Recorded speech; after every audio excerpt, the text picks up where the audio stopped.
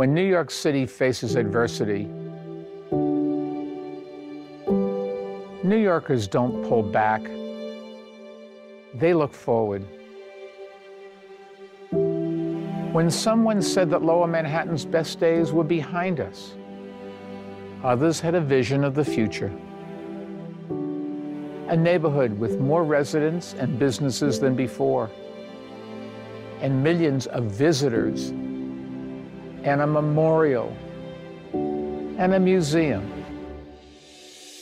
and an arts center like no other in the world. When New York City faces adversity, New Yorkers don't let down. They build up.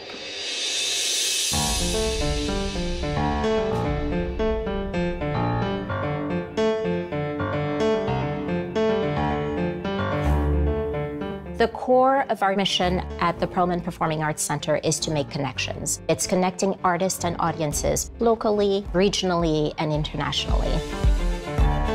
One of the most remarkable things about our spaces is their flexibility. Walls that separate the three theaters from one another can go up at the push of a button. There are banks of elevators that can go up and down to allow audience levels to rise and lower. The flexibility of the spaces is going to allow artists to dream what we haven't dreamed before, and audiences to see what they haven't seen before. Art should be bold, broad-hearted, and very smart. The Perelman, they're trying to think for the audience of 2 years from now and 20 years from now. The PAC will present performances that will be very thought-provoking, inspiring, but also entertaining. There'll be something there that everyone will be able to enjoy. I'm super excited about the PAC, but I'm most excited about our restaurant. We want the restaurant to say to you, hey, come on in, hang out in the bar, have a cocktail, have a bite. This is one of the coolest places, not just in New York City, but in the world.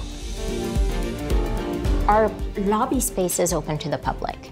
You do not have to have a ticket to be able to walk into the space and to enjoy art. We do offer a wide array of memberships for individuals. We also offer corporate memberships that give access to renting out the space for special events.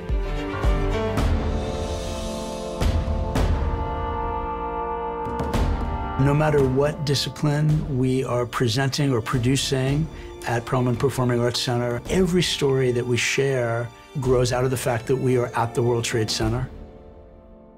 It's so extraordinary. The place where we saw the worst of humanity, we're going to see the best. As a family member, it was critical to have a place to go to grieve, the memorial, and a place to go to be informed what happened that day, the museum. And now we have the Performing Arts Center, a place to go to celebrate life. We worked hard to ensure that an arts center was part of the master plan for the World Trade Center site. This building is the final piece of the puzzle.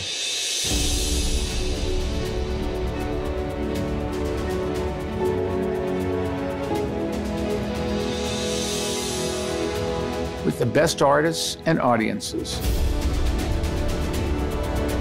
the greatest talent, the latest technology, and a never-ending display of innovation and inspiration. This really is an arts center like no other in the world.